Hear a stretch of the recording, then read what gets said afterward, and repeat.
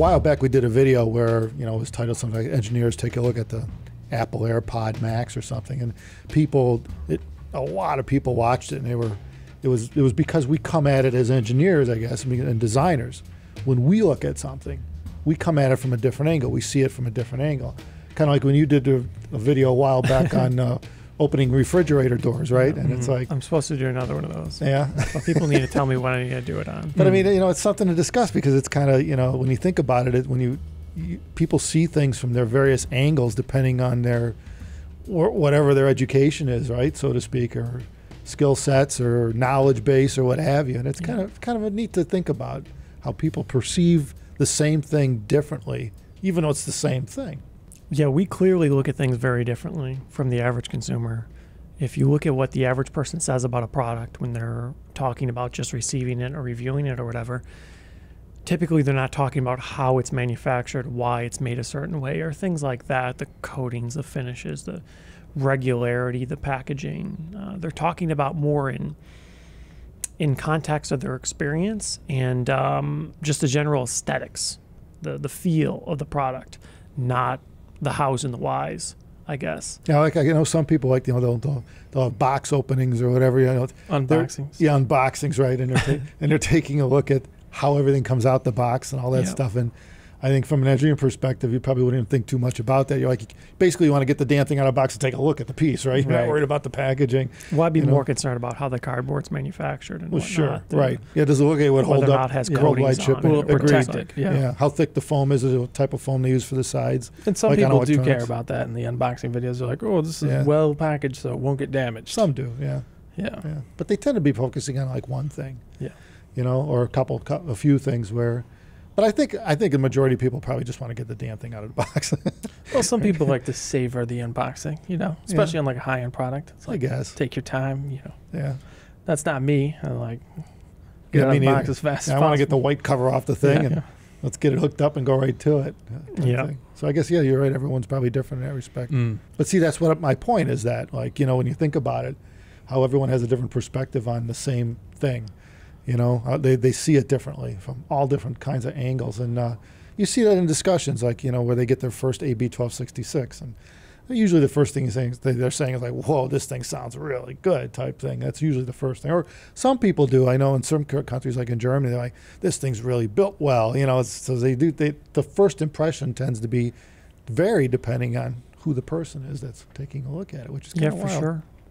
I know, like, from a manufacturer's standpoint, I see other manufacturers at shows and stuff, and they're always looking at products from how it's built and such. You know, they're not, you know, only focusing on sound. They're like looking at the construction and everything of the products, checking out finishes, because they're like touchy-feely. They know when they're building their product, like how hard it is to get the finishes and stuff they want and fit and finish and stuff. So I see the manufacturers key in on that kind of stuff. Yeah. And then one time we had one guy, and he was looking really intently on a 1266, and I went over to go talk to him, and he's like, "Oh, I'm a machinist. I was just wondering how this was built." So he comes at it from a more of a manufacturer's kind of perspective of wondering how it was built and knowing how it could have been built. So yeah, definitely machinists. They usually come at it from. I know I've seen that in the past too. Like years ago, we doing a show, and there was a amp manufacturer came into our room, and which happened to have another amp manufacturer, and they knew each other, but both tube amps happened to be. And she's looking at it going, how do you make these things so inexpensive? Because they're relatively good value for the price from the one manufacturer. And he's like, well, you know, we're in the state we're in isn't really expensive to hire people, and, you know, we keep things lean and blah blah blah, you know. And she's like trying to figure out how is it, because she's obviously figuring out, you know, why is it we can't make something and sell it, retail it for this price that they do and at this quality. You see a lot of that. It seems like most manufacturers, when they're looking at a competitor or a similar product on the market, they're trying to understand how this product compares to them, whether or not they're running into the same challenges. And I think the reason for that is really simple, because at least a good manufacturer, designer really understands that you need to try to continually iterate, continually improve your product and push the boundaries of what's possible. And a lot of times getting the finishes perfect, getting the price as low as possible is really a priority.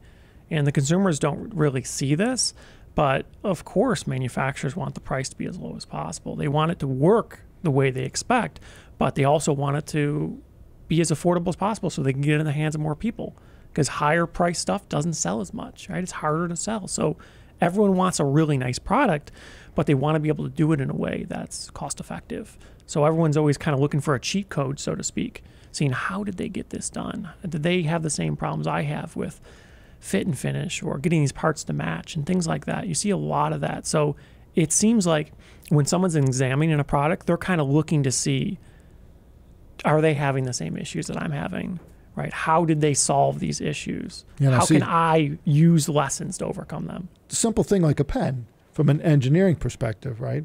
You're looking at it 100 different ways, the springs and the shapes and how they molded it and assembly and if it's going to last, right? The consumer, they're going like this and they start writing. And that's it, how it feels, right? Right. It's a completely different take on the same product, the same thing. They're not worried about how it's made. They expect it to work. Well, yeah. Where you, on the other hand, need to worry about every little thing, to make sure that it will work. And that's my point, is like, you look at the way people perceive any object or anything any purchase they make, completely different takes on it. Well, I think the biggest thing is like cell phones these days. They all look the same on the outside now, but it's all the stuff on the inside that you don't see that they're changing that's actually making the difference, Yeah, the outer shapes are so simple now. Yeah, it's just a big screen. They're all now, rounded with a screen. But they're changing all kinds of stuff on the insides. Yeah. So they serve a similar end function, but they approach it in a very different way. And the feature sets are just so wildly, there's so much to know about any one particular phone. All the hardware is different, but they accomplish the same goal. Yeah, right. You can still make a call. Yep. It has range. It doesn't break up when you go anywhere. Almost all of them work now in pretty much any setting, at least in the U.S. It's not a real issue with range like it used to be back in the day where you'd have issues. I'm sure there's some rural areas and so on in there. Yeah, probably. But for the most part, the cellular networks are so well built out that these things you expect them to work everywhere. But there's a bit of bias there, because you're only really seeing the commercial successes that are available to you as a consumer. When you go to a store, that's true. You see the stuff that the store is willing to carry, the stuff that already is working. It isn't always the case in hi-fi. In hi-fi, a lot of times the volumes are so low, you could find some really obscure niche products. Yeah, if you're the first 100 buyers or something, depending on the company, you may be one of the guinea pigs. You may be. It depends on how refined the company is and how long they've been around. A brand new company with their first product, you don't know. It depends on how long they worked on it, how long they weeded out the bugs. Even still. I've seen a lot of that in audio over the years, like he just suggested. You don't know. It could be their first amplifier they've ever built. And some people are excited to get that first amplifier. Yeah, they want to hear it. Different. Absolutely. And that's okay. They're not, and again, that person's not worried about the build because they figure they can fix it. They can make it work, but so be it. So, but again, that's the consumer side of it. And the average consumer is just looking at it going, I can't wait to hear this. I can't wait to listen to it. It's the first one, and I've been hearing really good things about this guy, what this guy can do. So it's a different take on it. Where you and me would want to pop the cover, look at it, go, Jesus, what the hell's going on in here? How'd they get it done? Yeah, right. They didn't. Obviously, you could have done this, this, and this. It would have made a lot easier assembly. I mean, you look at it from a standpoint of how easy to assemble, disassemble, repair, right? Where the guy to put it together might not think that far ahead because they haven't fixed one yet, because they haven't made one yet. The things I often find most interesting on products is the thing that nobody ever talks about. It's typically the stuff that someone at that company that designed it is worried about. Because inevitably, the average consumer is totally blissfully unaware of this typically. But in almost every product, any crazy consumer product, doesn't matter how cheap, mundane, meaningless, something in the process, someone that designed that is worried whether or not it's going to work, whether or not it's going to be robust, reliable, serviceable, long-term, whether it's machine that makes this thing is going to work. Right? You'd hope someone's worried about that. Yeah, there's a lot of, like even in that pen, there could be a handful of things in there that someone, when they designed it, they said, we don't know if this is going to work. Oh, I bet because they're doing it in a way that's so cheap. I bet they made a machine just to click this thing like X amount of times, say, okay. Right, and that's how you prove it to yourself. It should probably click twice as many times as it's anticipated in its lifetime would need to be, or some percentage above, so that they know the failure points outside the range of usage, right? Right, because until somebody proves it, until somebody comes out, does a thing, and skips a step that is totally meaningless to the end result and proves to everybody else that you actually don't need to do this process that everyone else thought you did, everyone's reluctant to skip it because they're worried. They're worried, hey, there's going to be problems with our product and we're going to lose credibility. But inevitably, someone decides to take the plunge. They make a test rig and they go through the effort of proving to themselves that you could do it without doing that. That's the stuff that I find interesting. There's a lot of stuff like that where occasionally there's like a crazy trivial difference from one product to the next, and they figured out a step that they can get rid of, and it has no impact to the performance or the lifespan of the device. Well, I think the ultimate example of this is any space-related things. You know, all those engineers, they're all really smart, right? Yeah. You know? And they're usually worried until they see things like, land on Mars. They're not, they're worried the whole time, even though they tried their hardest. And it's not even a cost constraint with that. It's usually a mass constraint, So they're trying to make everything as light as possible while still working. It's the unknowns. And if it's never been done there's before, a lot of unknowns. Well, when you design it, you know everything that could go wrong, typically. And so you're always worried, so.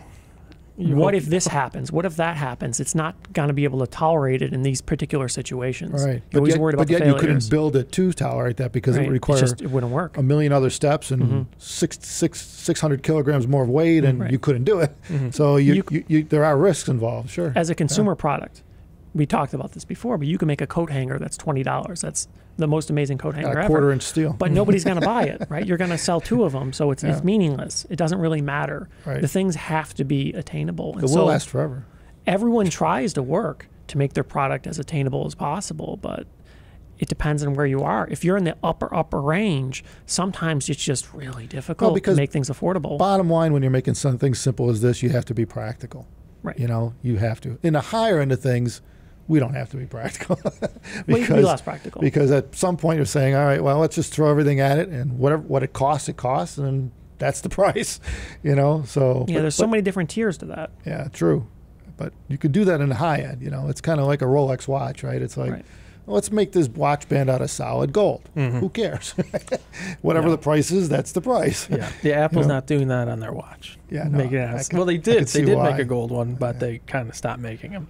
In the comments, if you guys want, give us something what you look at when you first get a product. Like when you first get something, open it up, headphone, whatever.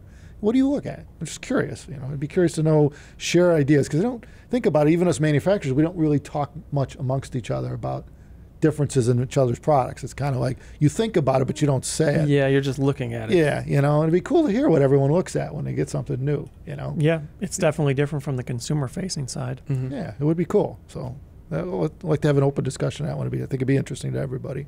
And we'll try to comment as much as possible from our side, too. So on that note, thank you, everybody, for watching. And give us a thumbs up on this video. And take care of yourselves.